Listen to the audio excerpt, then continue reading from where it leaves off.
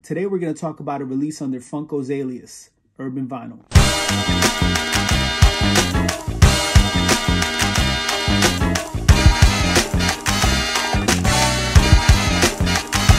So in November 2012, Funko, under their Urban Vinyl series, released this Chuck D vinyl figure. The rhyme animal stands 6 inches tall and retailed for about $12 to $15 when it was released. Chuck D shown here with his black Public Enemy hat, Public Enemy jacket, blue jeans, white kicks, and a mic in his right hand. His Africa pendant completes his classic look. As far as the packaging is concerned, it comes in a Public Enemy themed window display box. There's also PE branding on the top, left, right, bottom, and back. Urban Vinyl was released under Funko, and like the OG Funko Rocks line, they had a Biggie, a Pac, a Flavor Flav, but for some reason, the Run DMC ones never came out.